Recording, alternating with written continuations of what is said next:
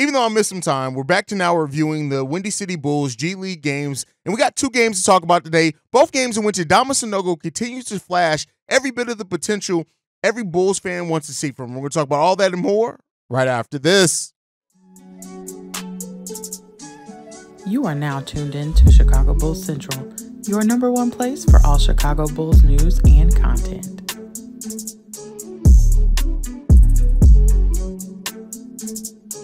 What's going on, Bulls fans? Welcome to another episode of Chicago Bulls Central, but the G League review part of it where we talk about the Windy City Bulls and who's coming up in the wings for the Chicago Bulls in their G League system. And we got two games to talk about this week. And first up, the Bulls took on the Winchester Knicks.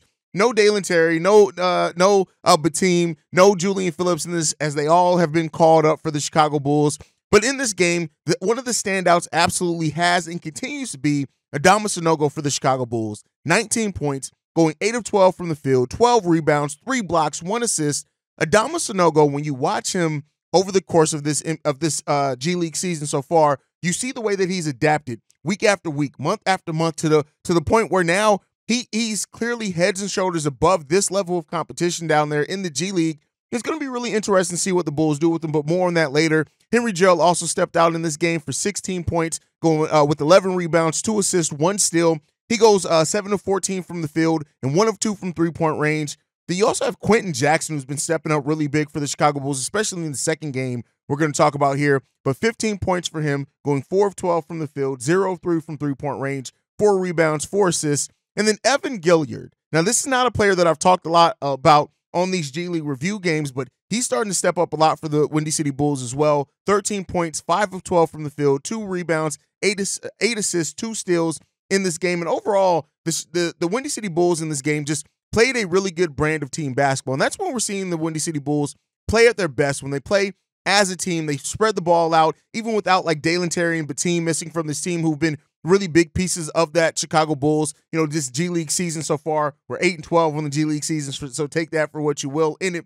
But this was a really good game with the pace. The Bulls didn't go too far down on their bench either in this game. Almost every player that checked into this game, except for 3, scored double digits. So spreading that ball around in this game, getting that win 98-84 against the Winchester Knicks. Listen, my pettiness, it doesn't matter if it's G League. When the Bulls get wins over any team named the Knicks, I have my own personal enjoyment out of that. But then the second game of this week was a bigger game against the Indiana Mad Ants. The Chicago Bulls won this 106-97, did the Windy City Bulls in this game. And this was a game that really, a lot of the players that you really want to see stepped up in a meaningful way, but it was really all about Quentin Jackson in this game, just playing like a number one at times, going 7 of 11 from the field, 2 of 4 from three-point range, 7 assists, 5 rebounds, 1 steal, 1 block from Quentin Jackson. But then Adama Sanogo once again, 29 points from Adama Sanogo, going 9 of 13 from the field. He did in this game, taking no threes, 7 rebounds, 2 assists, 1 steal, 1 block.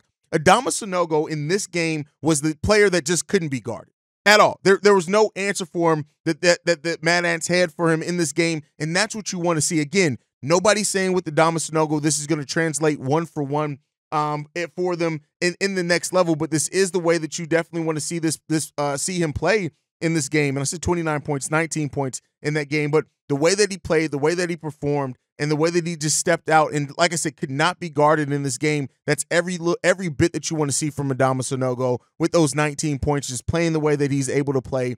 And when Sanogo's going, it's so evident that he is better than the rest of the competition at this G League level. Now, we did have a really solid game from Henri Drell as well in this game, playing that forward spot, that wing spot. 14 points from him. He goes 4-13 from the field, 2 of 6 from three-point range, 6 rebounds, 3 assists, 2 steals in this game from him, and even 2 block shots. And I don't know if I mentioned Adama Sanogo had 2 block shots in this game as well. But the 2 players that are on the 2-way contracts, we of course Funk hasn't gotten a chance to come over to the Windy City Bulls. We'll get him playing with them next game. But this was a really good game to see the way that the players that we want to see step up in this game. But another one, Kiefer Sykes in this game, who's not a name you're going to hear me call a lot, but he goes 19 minutes, 5 of 12 from the field. He scores 12 points for the Windy City Bulls in this game and 4 assists. He had some really needed buckets as well in this game that you can't overlook. And then Ben Kopit Jr. as well with 13 points in this game. So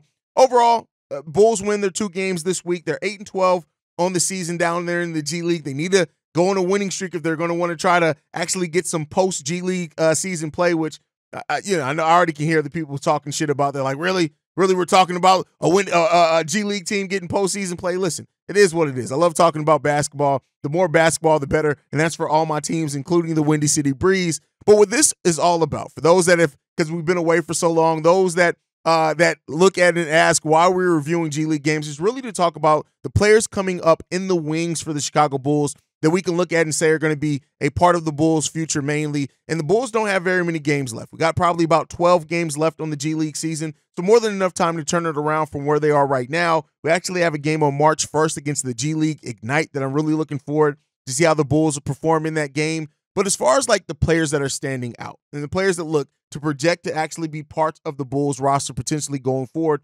one of them is Adama Sanogo, who just turned 22 years old back in February. He's going to be 22 for the main part of next season in the NBA or in the G League, wherever he plays. He's absolutely killing it down in the G League. 20 points per game. He's averaging 11 rebounds per game. He's doing it efficiently as well. 63 field goal shooting percentage, and he stopped taking threes. And the reason why I want to point that out is he was a player that at the collegiate level could make three-pointers. That's more of a mid-range shot in the NBA game, and he's really using that to kind of spread the ball and keep people respectable on him even when they're guarding him. He's doing this all in 31 minutes per game, and while the Bulls are cash-strapped next season, it could be they have to pivot to Adama Sanogo to maybe play some big minutes for them, consider some minutes at the big position, not big minutes like he's going to average a whole hell of a lot of minutes, but he's doing really good. Like that rebounding percentage that he got, the rebounding rate is even better. He's also averaging almost a block and a half per game and right under a steal per game. Adama Sanogo is showing the basketball IQ that he had in college, and he's adapted to the speed in the G League level really well. Now, again, it's still different than that in the NBA, so he's going to have to show another level of adaptation if he wants to become a player at the NBA level. But you can definitely see where the Bulls are looking at this guy and saying, this is a guy that we are invested in his development, and he could end up turning into something for them, a role player at least for that team. And that's what you want to start using your G League for. And then our other player that's on a two-way contract is Henri Drell, averaging basically 14 points per game, 7 rebounds per game, almost 2.5 assists per game as well. He's doing that at an efficient 45% from the field right now. Now, 35% from three-point range, taking 4 3-pointers per game. That's better than what he did last season, taking the same 4.5 3-pointers per game last season as well. So that efficiency is risen 2 percentage points basically while he's keeping the same amount of shots. And the reason why Henri Drell is somebody that the Bulls definitely seem like they are invested in is he's 24 years old, right? He's 23 right now, turned 24 in April, but he's 6'9", 220 pounds. Now, he still looks slight of frame. It looks like he can still put on some weight there, but Henri Drell is a player. Those comparisons to Max Strus are legit as far as when Max Strus was in the G League, and because of that, you can see why the Bulls converted him to that two-way deal, sending off Justin Lewis to really kind of hold on to, much like the Bulls did. If they had not converted him to a two-way deal, a team could have come and stole him away for a two-way contract like we did Andrew Funk when he was on the Grand City Rapids team. So, the Bulls have him there because I truly think that they think that there's something in this guy that they can cultivate and bring out and maybe come and be a shooter in the NBA level at some point in time. Three-point shooting is still projected to be a need for the Chicago Bulls for the considerable future, and keeping somebody like a Henri Drell down there in your system as a player that can step up for you when needed, maybe to be a back end of the bench shooter, at the very minimum a shooter for you off the bench. I wouldn't be surprised if the Bulls try to take a look at him in that stretch and in that way next season as well. Now, we know that the Bulls just called up Ernulap Batim. I've talked a lot about him. He really shined down in the G League, starting off the season shooting like 27% from three-point range, and he ended up bringing that all the way up to 43% on 7.5 attempts per game. Got to see if he's going to be able to do that at the G League level, but I'm good to see him get that call up from the G League to that NBA contract, and we'll see if the Bulls are really starting to look to do that a little bit more often with some of these players that they have down here as well, because I think there's a chance on that. And then the one that I want to talk about before we go as well is Quentin Jackson. Now, this is a guy who came to this G League team. He's older. He was born in 1998, 26 years old. So, again, he's an older player, but I would not be surprised if somebody takes a shot at this guy. Next year, maybe on a two-way contract. I'm not saying that it's going to be the Bulls, but look out for that. He's averaging 18 points per game for the Chicago Bulls, basically 17.9. He's doing that on 49% shooting from the field, only 21% shooting from three-point range, so he's not really a three-point shooting guard, but I would not be surprised. Defense as well. He's solid in that defensive game, averaging almost 2 steals per game. I could definitely see a team taking a shot at him at some point as well, but be on the lookout for that. But that's it. We're back to doing the G League review videos. I'm going to be more consistent on this throughout to the end of the season, so make sure you guys stay tuned in. You can follow the show at Bulls Central Pod. You can send us any feedback, questions, comments, concerns, bullscentralpod@gmail.com. And then lastly, if you want to leave a text message and our voicemail for the mailbag, the number to do so, 773-270-2799. We are the #1 spot for everything Chicago Bulls related, even the G League. Thanks to you guys. And like I liked in every episode on, go Bulls. Love you guys. See red if you can, y'all. Peace. This has been a presentation of the Break Media.